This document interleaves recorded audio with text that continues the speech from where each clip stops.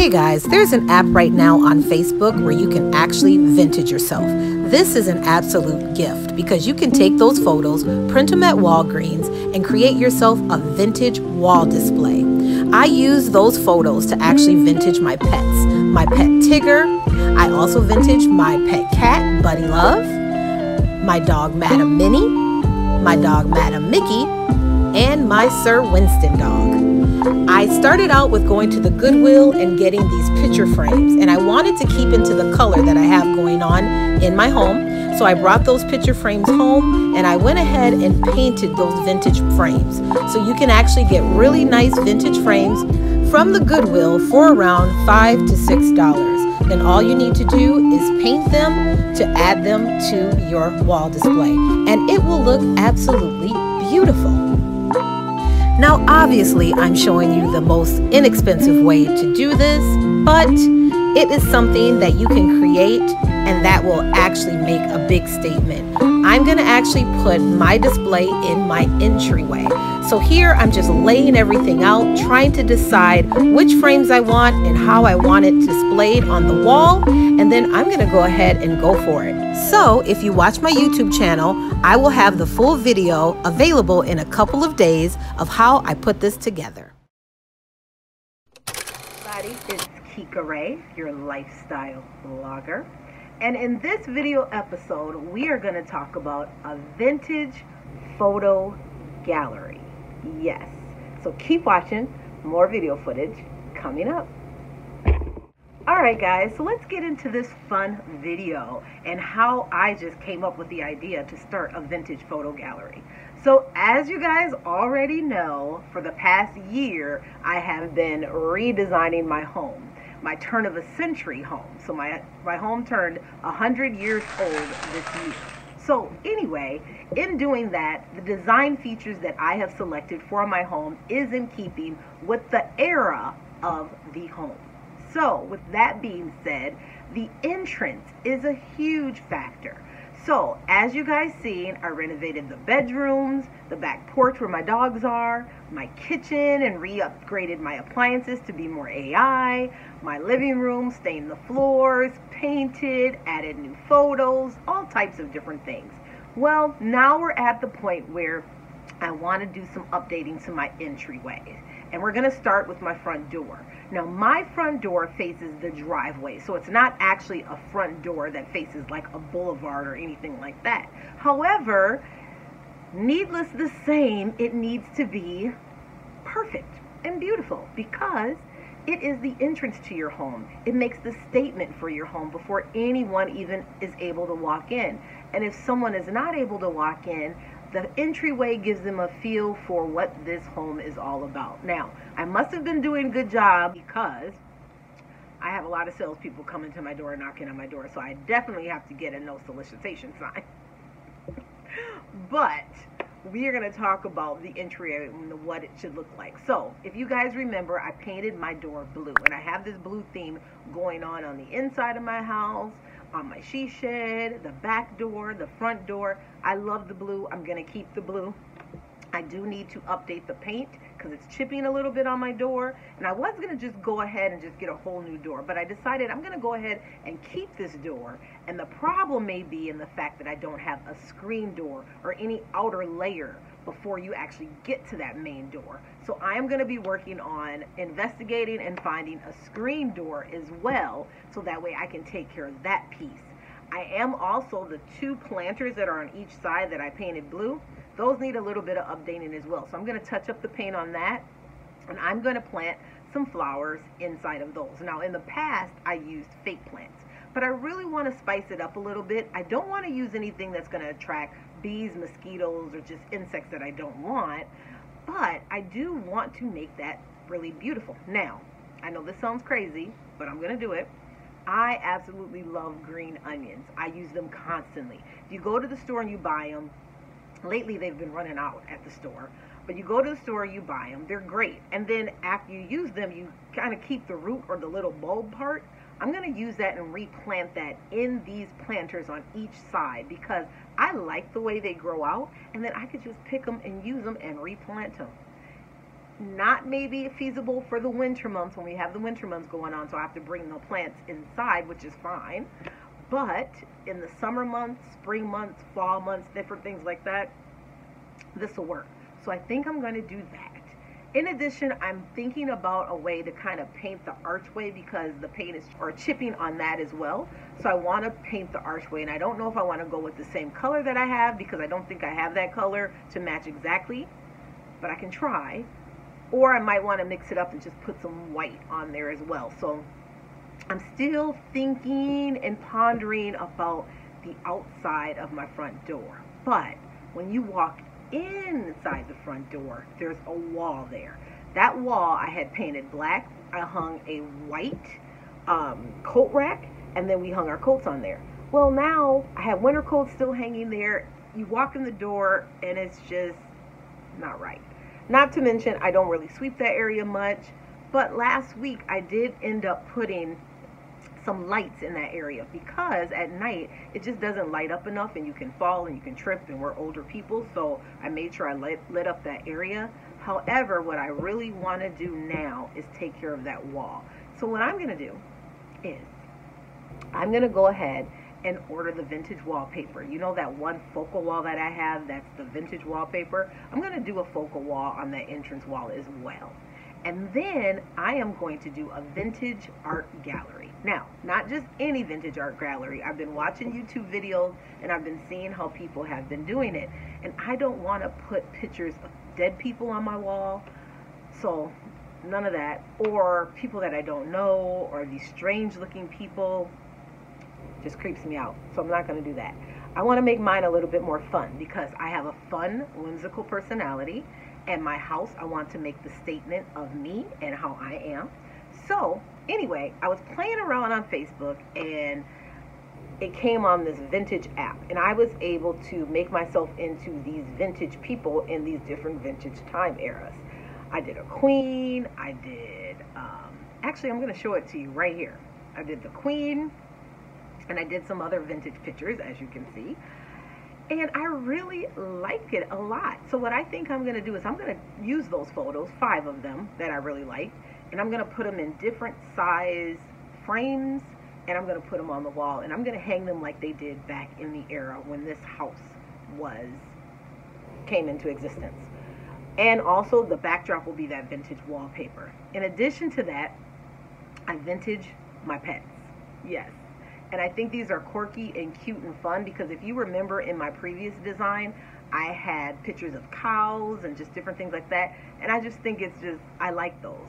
But I want my pets that I have that I love, I'm going to vintage them as well and hang them on this wall. And I'm going to display it in an art gallery formality. So when people walk in the door, they see this wallpaper print and they see that fun vintage gallery going on. And then it gives them an impression of what they're going to see as they make their way through the rest of the home, even if they get to make their way through the rest of the home. But anyway, you know what I'm saying.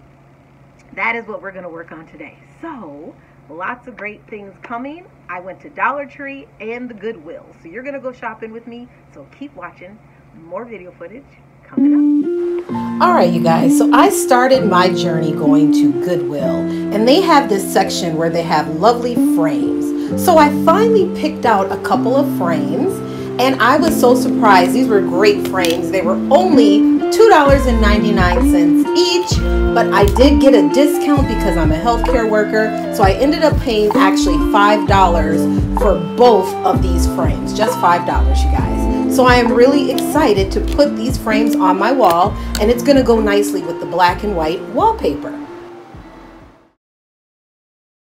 All right, guys, real quick, I wanna show you what I purchased from the Goodwill for my vintage wall. So, I believe I showed you these already, but I'm just going to show you again. These are the actual picture frames. It's going to go with the king and queen, and the king and queen of the house is, of course, Queen, me, and king is going to be my cat, Buddy, who actually runs all of the animals in the house. So, these are our picture frames, and these are 5x7. And then The 8x10, I wanted it to be a little more antique, so I went to the Goodwill shopping, of course, and I found this. But I'm going to end up taking this picture out and replacing it with the picture that I printed. And I did the printing of the pictures at Walgreens, so you can do that. And I did an 11x14 picture, so it'll intricately fit where this girl is inside this frame. And then I'm going to paint this frame that blue color, because it still has the intricate detail in the design, and I kind of do like the gold, but it just doesn't go with anything that I'm working on. So the blue is gonna accent it perfectly for when I wallpaper that wall, that vintage wallpaper. So let's look at the pictures that I got. So I picked up my pictures. It came to about $27, and you can find these pictures online. So I went online and I printed this. So this is representing my dog Winston, Tigger, Minnie, or Mickey and Minnie. So those are my pets. And then that's gonna fit in there. And then this is, of course, on Facebook they have the thing where you can vintage yourself. So this is me, vintage. A vintage younger version of me, I guess. So that's gonna go in that black frame. And then this one is my cat Buddy, the king of the house, all vintage. That's going to go in the other frame. So I'm going to go ahead and put these in the frame and then show you guys how it looks. And then we will be getting prepped and ready, so that way we can wallpaper that wall and get it all ready, and then get our vintage pictures up for the entryway. So keep watching.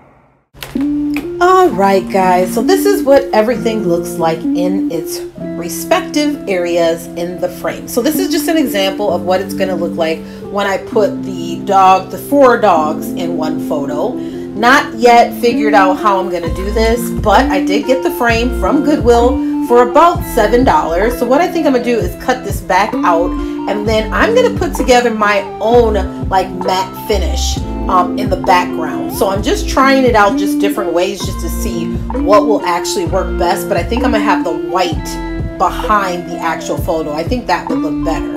So as you can see, I have to use tape on all 4 corners. Make sure you tape all 4 corners, because this paper tends to move around. It is Dollar Tree paper.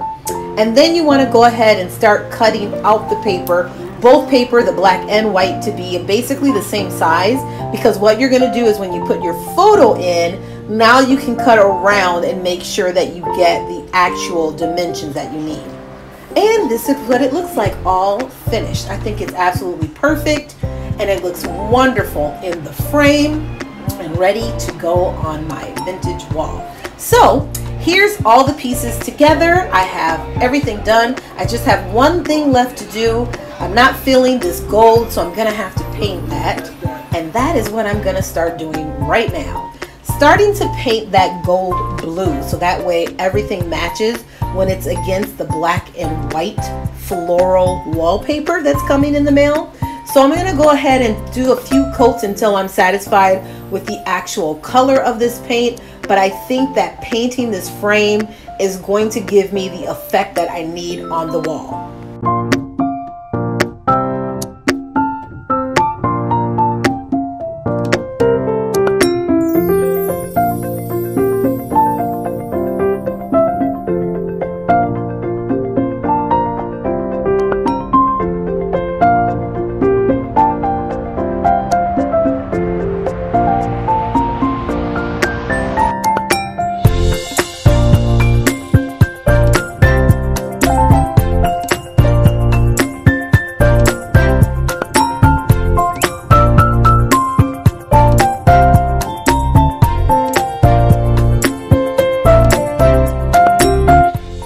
This picture frame took a lot of work. I don't know if you guys are familiar with the vintage picture frames, but they have a lot of intricate details. So going over it one time with paint just will not do. You have to go over it several times to make sure that you cover everything.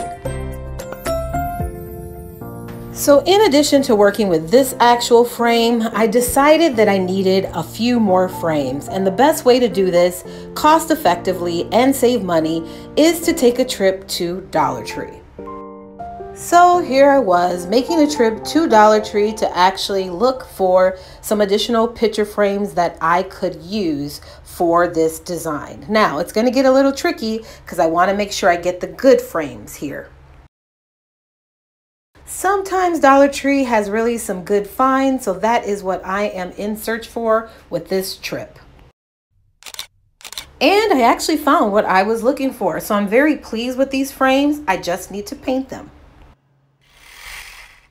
And here are the frames all painted with that blue. Here's one that I still need to do, but the blue is turning out very nice. Next, I need to work on my wall display.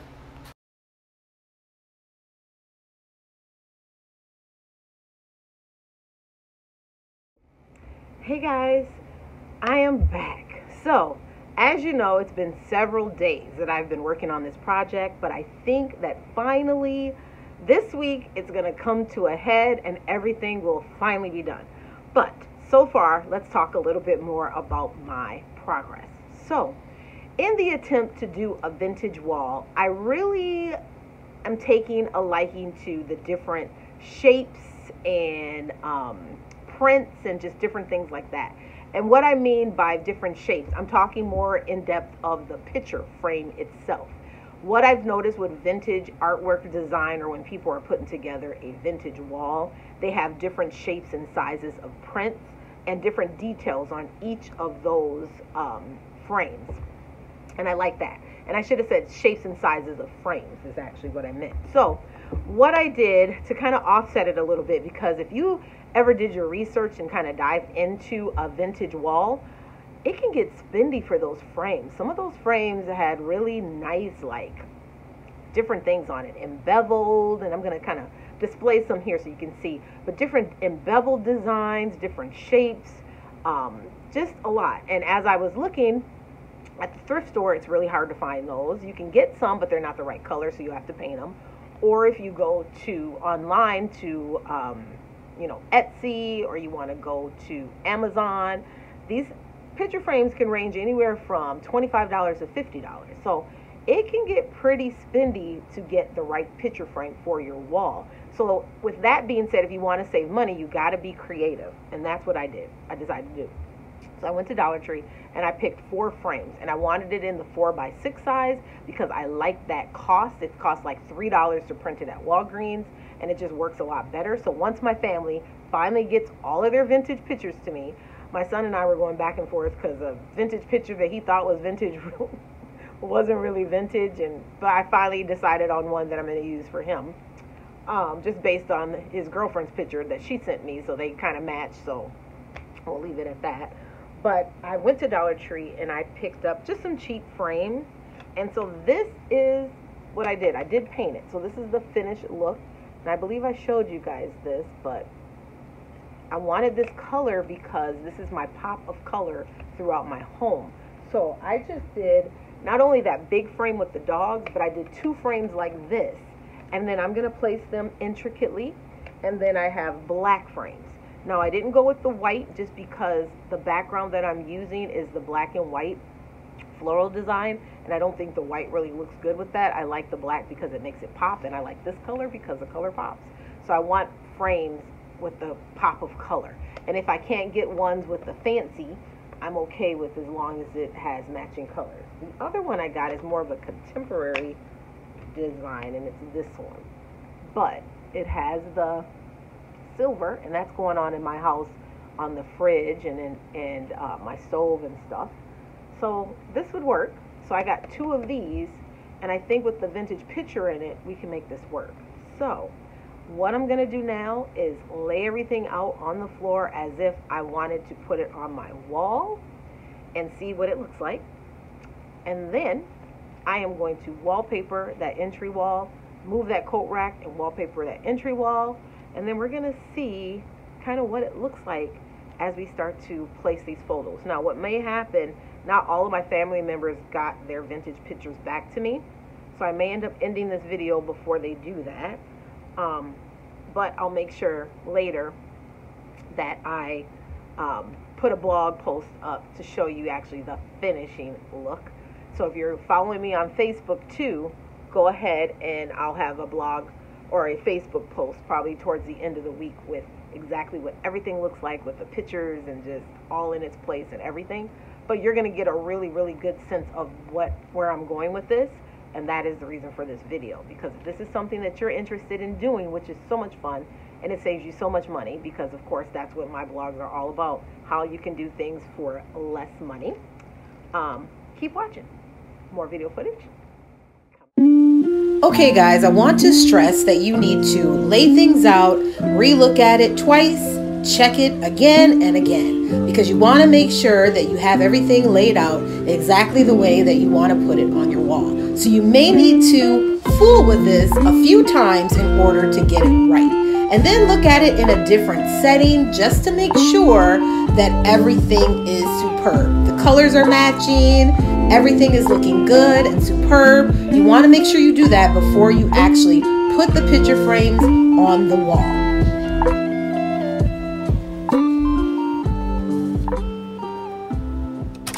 Guys, so here I go changing my front entryway.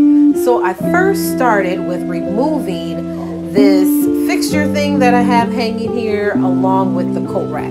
This had to absolutely go. I thought it was a good idea at first when I first put it up, but all the coats and winter coats and the stuff that we had in this small entryway was really taking up a lot of space. So I needed to change this space totally. So I am removing this coat rack, and I'm going to move it down a little bit so that way it's over more in the basement area, kind of behind the curtains. So that is what I'm going to do, just repurposing it. So here I just need to clean up this space and make sure that everything is nice and clean before I get started. Here's the coat rack repurposed, and I started adding my vintage wallpaper for my vintage wall. It's really tricky because this wall has many different angles, so I needed to make sure I covered absolutely everything. Discovered that I didn't have enough wallpaper, so this wall is going to only be halfway covered. However, I do have a remedy for the other half.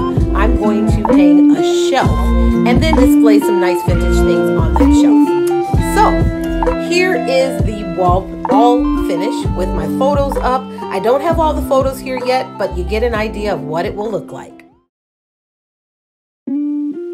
Okay, so today I purchased this cute shelf, and I got this off Facebook Marketplace for about $15. I also had some accessories, these keys that you see here, and this door lock with a key inside. I already had those, and it just added to the look of my vintage wall, and I really like the way everything has come together. If you have not subscribed to my channel, please do so that you get notification every time I upload a new video. Thanks for watching.